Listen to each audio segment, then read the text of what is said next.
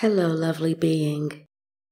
I'd like to tell you about a crane and an eagle. First, the crane. I was speaking to a shop owner last week, and she shared with me a tragic story of two of her relatives driving into a crane. Their death was immediate upon impact of this large piece of machinery. And the interesting thing is that posthumously, the medical people were insistent on doing a COVID test, as if the death of those people were in question. I mean, even if they had tested positive, is there any question at all as to what killed them? I'm not sure how the death was noted, but I share the story with you just for your consideration. Why would it even matter if they were COVID positive or not? The crane clearly killed them. But death by a crane doesn't give an incentivized insurance payout. Is that it? And then about the eagle. An eagle's nest is lined with feathers that make it more comfortable to dwell in, so that the twigs and the branches aren't poking and sticking the little eaglets. But then the time comes for the the baby eagle to leave the nest and fly. And the baby eagle doesn't necessarily want that. The baby eagle likes and prefers the comfort of the feather-lined nest.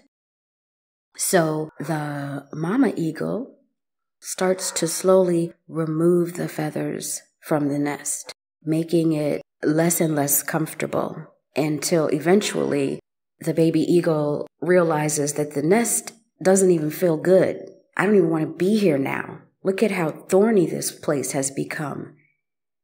And then whether it feels it has a choice to or not, it has to leave the nest and make use of its wings.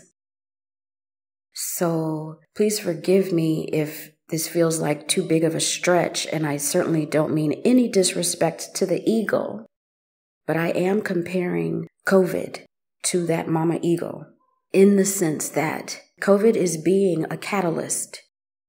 The way that it's being used, the way that it's being misused by every system, from agriculture to finance to education, technology, mass communication.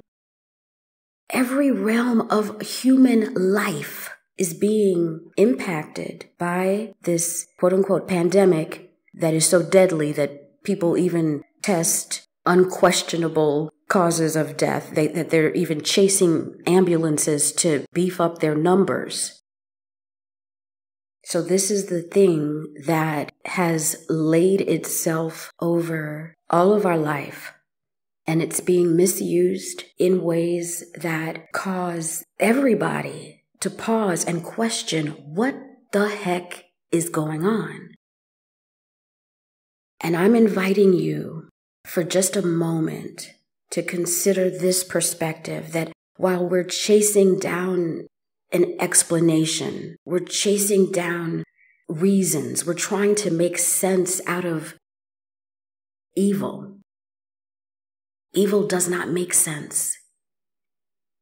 Evil has to be transmuted and transcended, but it will never be made sensible. When I look at COVID's impact on my life, I realize that it catalyzes me. A catalyst is something that speeds up the reaction. For instance, if our food supply is being tampered with, if our food supply is going to be affected, that then catalyzes a person to explore gardening, to explore feeding themselves, taking responsibility for feeding themselves. If the fiat dollar and the banking system is becoming threatened, that catalyzes a person to consider alternative ways of providing for themselves, of creating livelihood, and on and on. All of last year and into this year, we're craving those feathers. We miss the feathers, the comfort of the nest. And of course, it's human nature to seek pleasure and to avoid pain. A lot of natural and wholesome pleasure has been tied off by this evil that we are facing, and it's been replaced with pain. Even in the midst of that pain, what is the helpful perspective to take? Flight. Now, leaving the nest is going to look different for each of us, but all I'm saying is that COVID has removed the feathers. And we can either sit in this thorny nest hoping that some frisbee is going to fly by and save us, or some flying object, or some other mama eagle, I don't know. Whatever the hope is, but keep hoping and perish in that nest, or recognize, what are these things coming out of my shoulder blades? Those wings. Wings are inspired ideas. Wings are resonant relationships.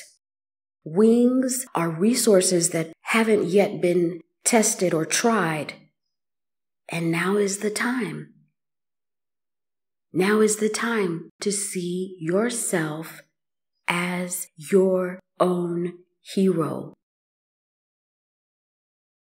That's a perspective of a way to take daily steps that don't keep your eyes focused on an external savior, whether religious or political or extraterrestrial or anyone other than you. So, if it makes sense that this is the time to find and use your wings, but you don't know what the next step is, breathe easy.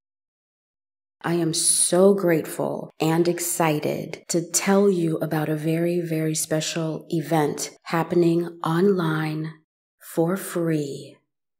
The website is thegreaterreset.org, January 25th to the 29th.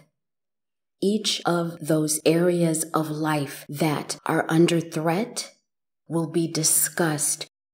You will hear from experts in those fields showing up for no reason but to empower you with actionable information on ways that you can fly.